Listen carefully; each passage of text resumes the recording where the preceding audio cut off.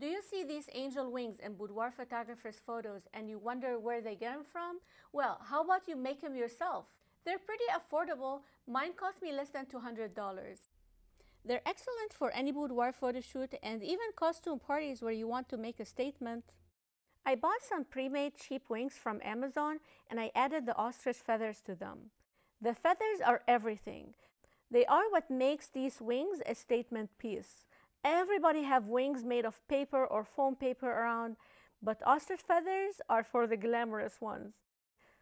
I'm showing you in this video how I did it and how it increased the length of the wings from 5 to 6 feet. Overall, the use of angel wings in boudoir photography is largely a matter of personal preference and artistic vision.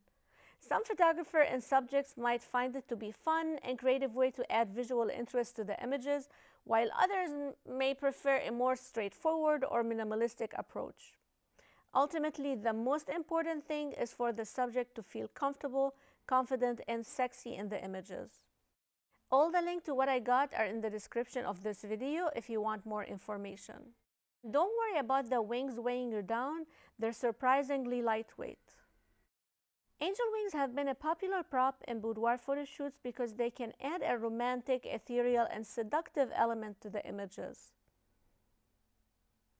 They can be used to create a variety of looks from innocent and playful to sultry and sensual.